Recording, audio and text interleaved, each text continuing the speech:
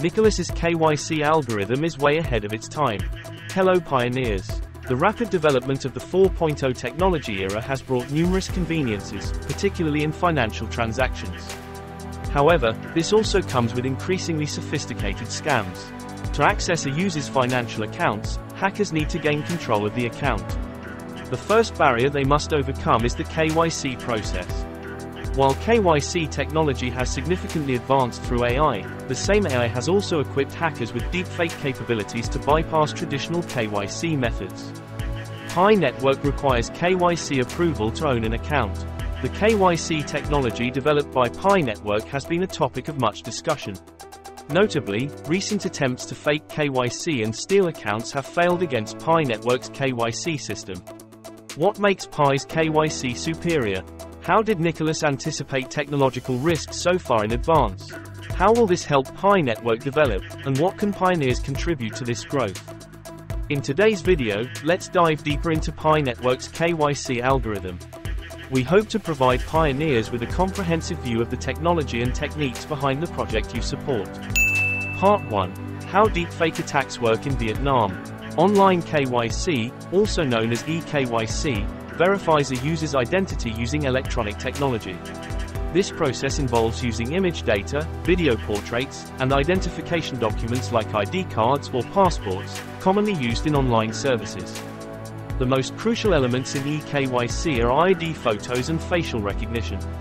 The tool compares the user's face with their ID photo and asks the user to perform certain movements to prove their face is live, such as turning left and right, looking up and down. Hackers can create deepfake images of the user and insert them during the eKYC process to steal accounts. Typically, attackers use man-in-the-middle (MIM) attacks, intercepting communications between the user, usually on a phone, and the server, to insert deepfake data into the verification process. From a video call, attackers can take a face and put it on an ID card, attaching it to a moving body to fool the eKYC tool into thinking it is a real person. Another method involves using phone emulation software on a computer and connecting a virtual camera, or inserting hardware into a mobile device replaced with an HDMI converter connected to a computer. These techniques allow hackers to access and steal user accounts. Part 2. The advantages of Pi Network's KYC technology. Now that we understand the KYC data theft issue in the financial industry, let's explore how Pi Network's KYC technology addresses these challenges. According to the Pi core team, Pi Network has developed a proprietary KYC solution that is cost-effective and globally accessible, even thwarting deepfake KYC attempts by hackers. Pi's KYC combines machine automation, AI, with human verification. The human element, called hyperlocal technology by the Pi core team, involves the pioneer community performing accurate and effective KYC for over 50 million global members. This creates a semi-decentralized KYC system. AI handles image processing, text extraction, fake ID detection, and image comparison. Human verification is done by pioneers who have already passed KYC, reviewing eye-processed data from other members, preventing fake account creation.